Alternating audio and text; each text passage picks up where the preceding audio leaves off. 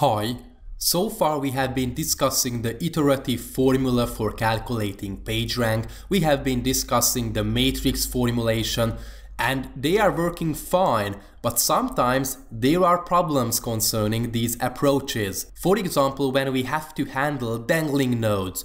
Dangling nodes are nodes with no outgoing edges.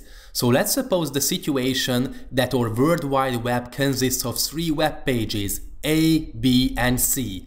And A is pointing to website C, B is pointing to website C. Let's calculate the page ranks for the websites.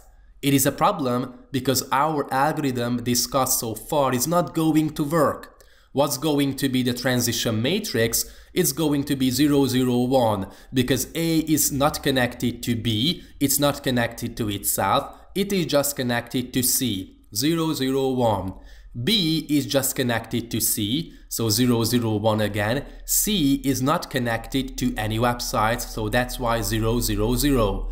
The initial page ranks is going to be 1 divided by n. We have 3 websites, so 1 divided by 3, 1 divided by 3, 1 divided by 3 are going to be the initial page ranks for all of the websites. If we want to calculate V1, which is the next iteration page rank, we have to multiply the transition matrix with the original vector. We end up with 0, 0, 2 divided by 3. It means that A has a page rank 0, B has a page rank 0, C has a page rank 2 divided by 3. Let's calculate the next iteration.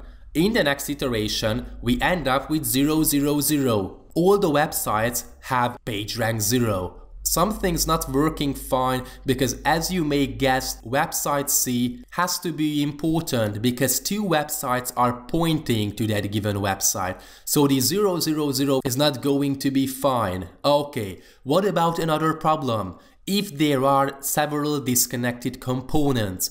So the World Wide Web may have several disconnected independent components. The models discussed so far are not able to handle these situations.